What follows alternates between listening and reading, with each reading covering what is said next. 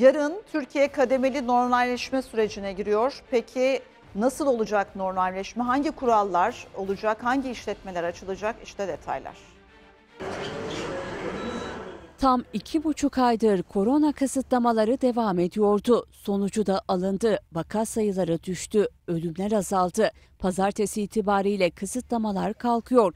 Artık Türkiye'de normalleşme süreci başlıyor. 30 büyükşehir ve Zonguldak'ta şehirler arası seyahat kısıtlaması vardı. Virüsün kontrol altına alınmaya başlamasıyla kısıtlama 15 ile kadar düşürüldü. 1 Haziran'dan itibaren oralardaki seyahat yasağı da kaldırılacak. Yani şehirler arası yolculuk açılacak.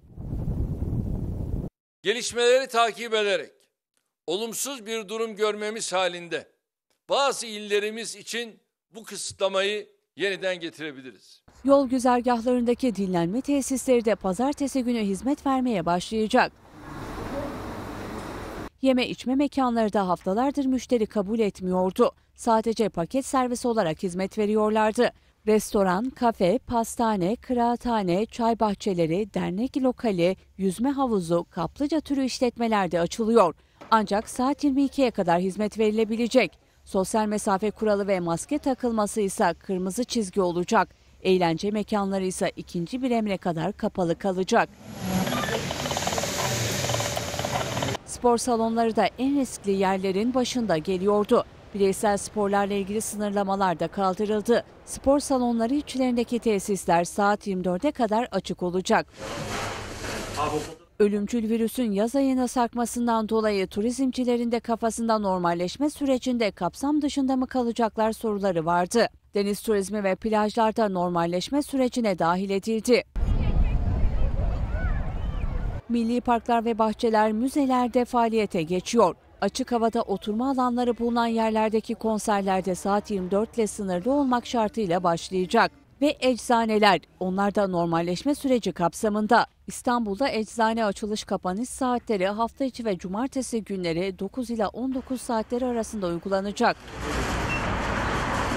Kamu personeli de işe dönüyor. İdari izinde bulunan veya esnek çalışma sistemine dahil olan kamu personeli de normal mesaiye geçiyor. Kreşler ve gündüz bakım evlerinin tamamı da kapılarını tekrar açıyor.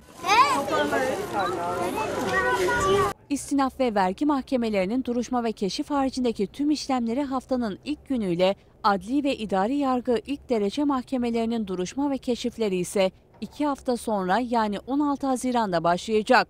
Cezaevlerinde kapalı görüşlerde normalleşme süreciyle birlikte yeniden geri geliyor. Günlerdir evden çıkmaları yasaklanan 0-20 yaş arası içinde yeni düzenleme yapıldı. Sokağa çıkma kısıtlama yaşı 20'den 18'e indirildi. 0-18 yaş grubunun tamamı sadece çarşamba ve cuma günleri sokağa çıkabilecek. Ancak onda da saat uygulaması var. O da 14 ila 20 saatleri arası. 65 yaş ve üstü için kısıtlama devam edecek. Sadece pazar günleri 14 ila 20 saatleri arasında sokağa çıkma kısıtlaması dışında kalacaklar.